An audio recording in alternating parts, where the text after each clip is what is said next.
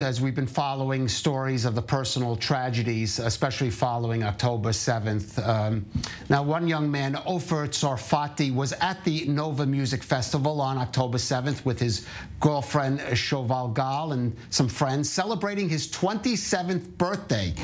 Now, when the event was attacked by Hamas terrorists, Ofir reportedly responded with cool courage, helping some of them escape the massacre, but at some cost for himself, as he appears to have been caught by terrorists and is believed to have been taken hostage into Gaza. Well, joining us now is Shoval Gal, that is Ofir's girlfriend, and another friend, Hodaya Abu. They join us from the town of Kiryat Ata. And Shoval or Hodaya, talk about that what I just described more in detail. What happened there at the Nova Music Festival, and especially how Ofir responded to what was happening. All right, so Shoval and Ofir and all of our friends were in the party at Re'im. Ofir was celebrating his 27th birthday. He wanted to celebrate it at the Nova Festival with all his friends and he with his girlfriend Shoval. Around 6:30 a.m. Saturday morning, they started to notice the bombs and the rockets above them, followed up with gunshots. They got into their cars and drove to the main road until they had no choice but running into the fields. For something like 4 hours, Ofir and Shoval was hiding under a tree until noticing two rescue cars approaching. Shoval and their friend got into the first car, and Ofir gave up on his seat and got into the second car. Eventually, Ofir's car was attacked by a squad of Hamas terrorists, and the driver and the girl next to him was murdered immediately. And Ofir and the girl, Romi Gonen, who was sitting next to him at the back seat, they were injured. What we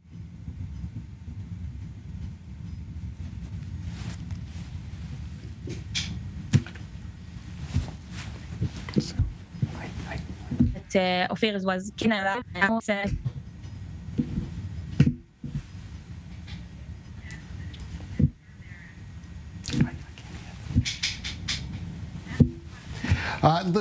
Talk to us a little about the kind of person, I mean, we see this moment demonstrating courage. What kind of person Ofir was? Ofir is still the best person we know. He's always keeping his smile on.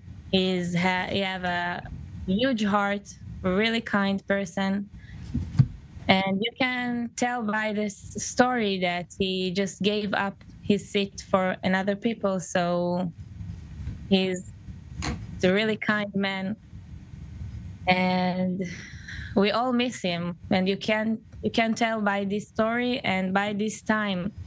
And in this whole 30 days, we were every day at the family's house, and we're just waiting for him, and we're doing everything we can to bring him back home. And we know he will do the same for us. Right. Talk about, because anyone who looks at the social media, your social media, and also even Affairs with Active, what you are doing to keep his awareness of him and his plight, not only just in Israel, but also abroad, using also posting stuff in English as well. Yes, we have an Instagram page called Bring Ofir Home. We're uploading every day videos about him talking in English, in Hebrew, and translated. We get a lot of love from all over the world. We get a lot of support, and we really appreciate it. This is our mission now, to keep the awareness of Ofir and all of the hostages, and we want them all back home now. We can't stand for another day and not for another 30 days.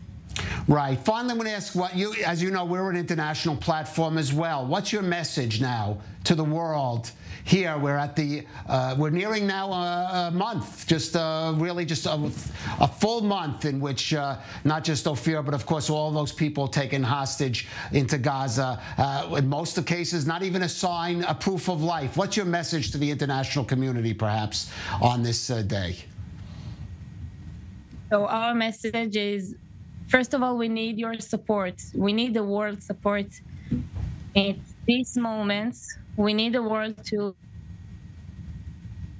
All right, we're having some... For the hostages. This is really important for us. We need not only a life sign, we need them back home now.